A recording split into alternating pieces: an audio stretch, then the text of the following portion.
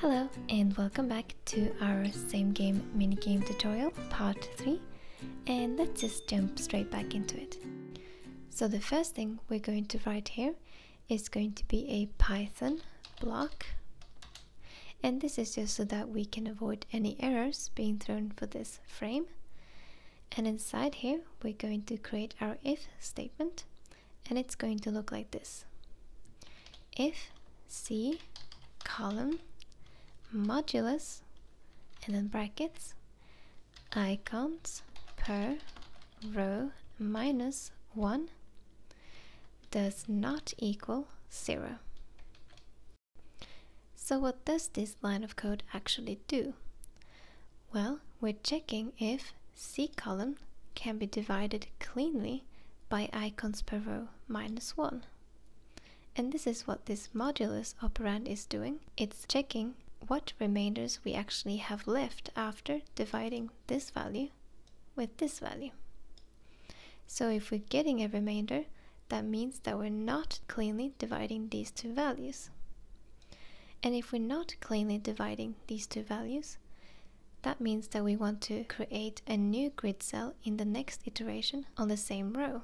However, if we can cleanly divide this, then it means that we want to continue on the next row in the starting column. So why does this work?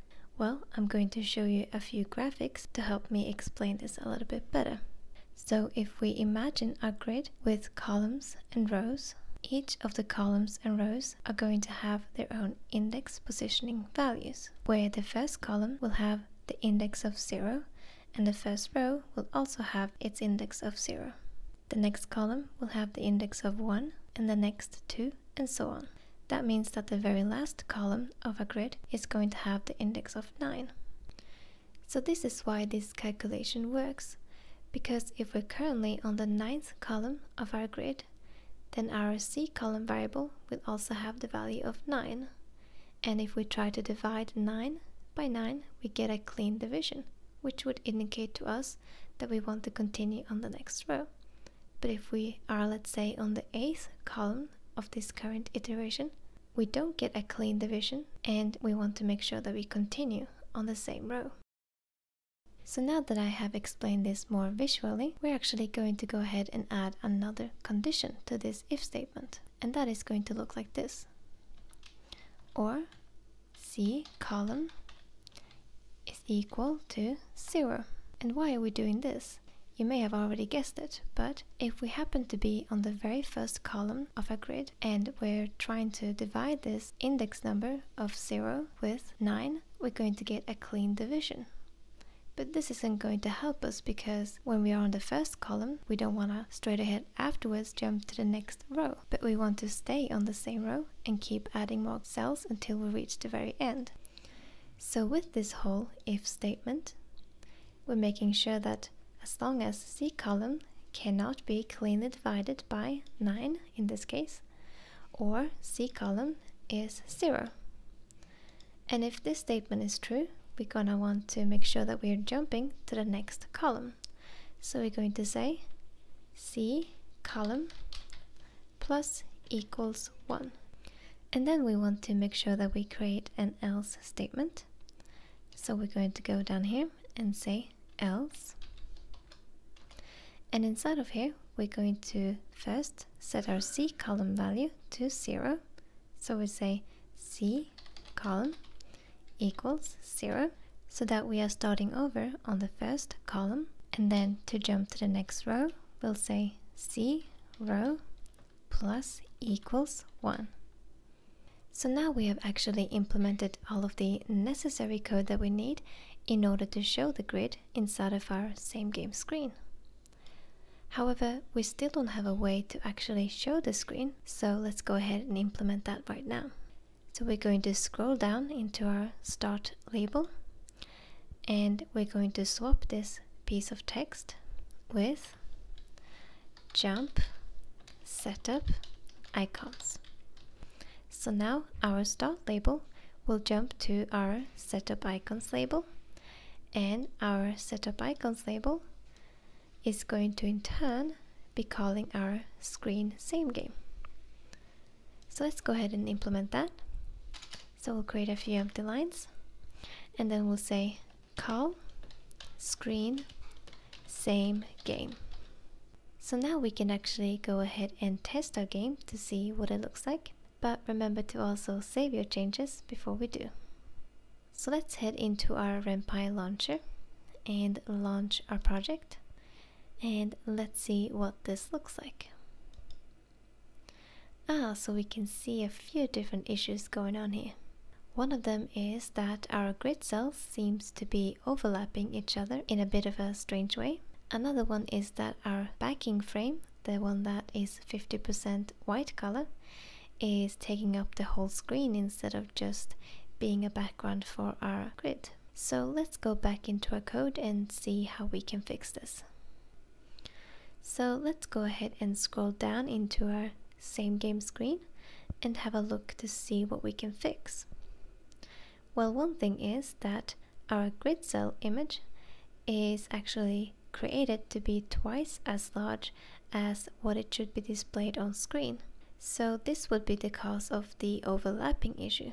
So let's go ahead and create a zoom property for the image that will resize it to be half of its size. So we'll say zoom 0.5. And now let's go back into the game and see what it looks like.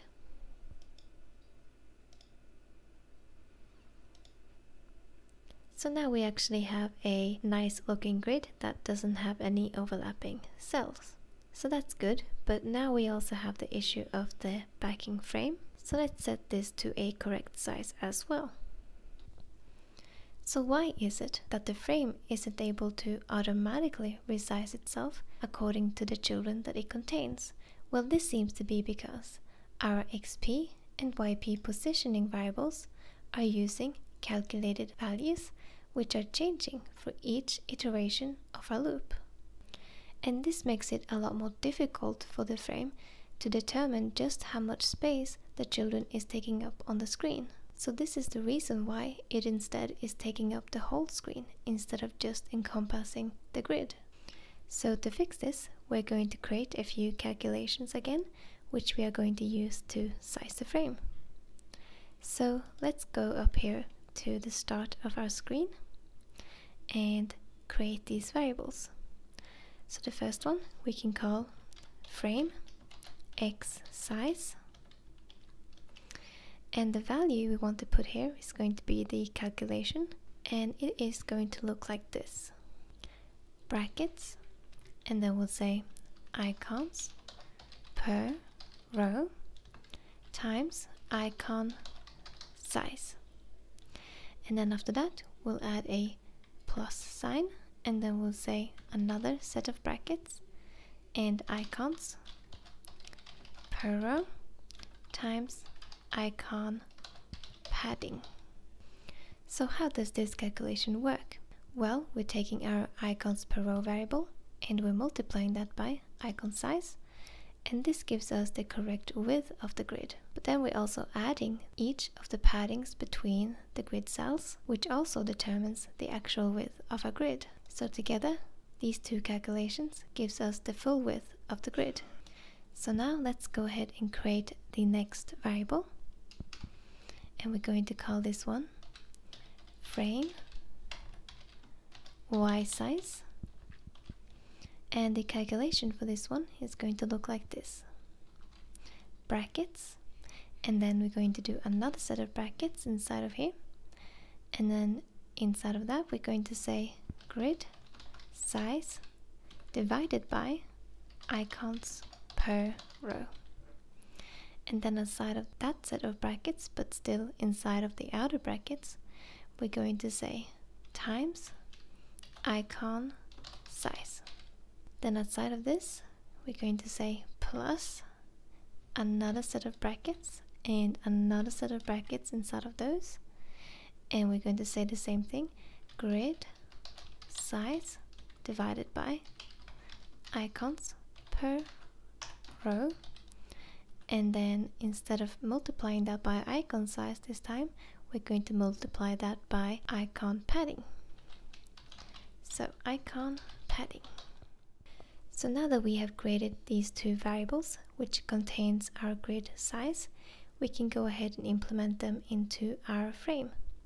So let's go down here and we're going to say X size, and we're going to use our frame X size variable here.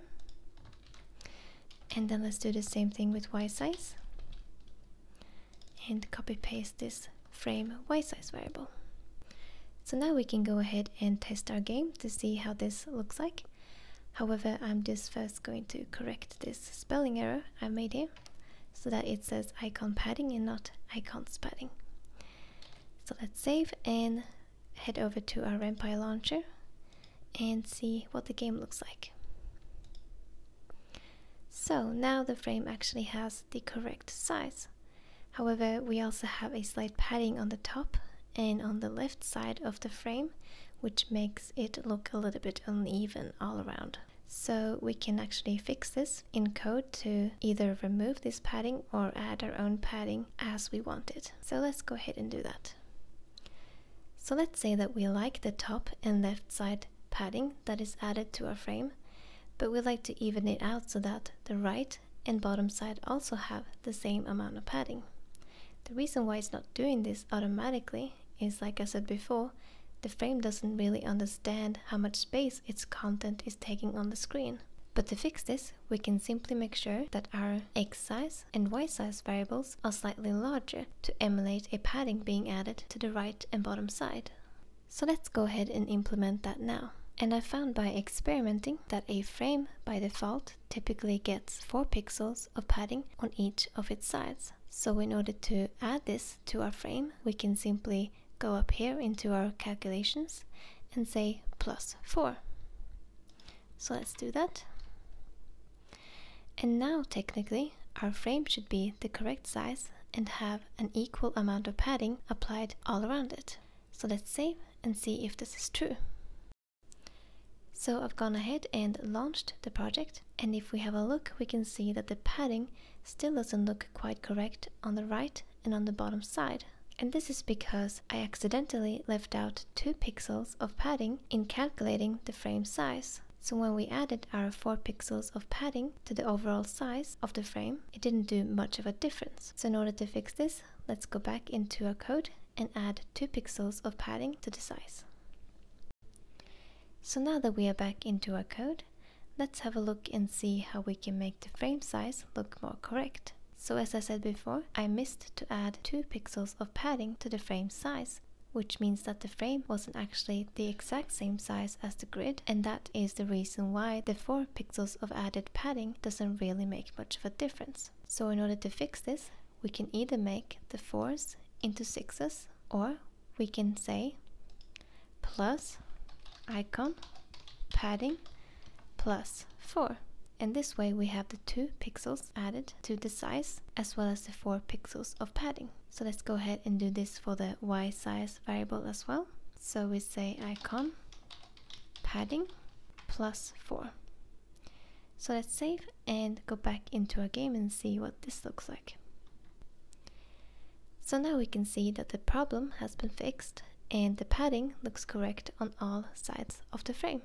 So the next thing we want to do is to make sure that we add the icons on top of this grid as well. But this is unfortunately going to have to be in the next video as we are running out of time again. So thank you so much for watching, and I hope to see you in the next video.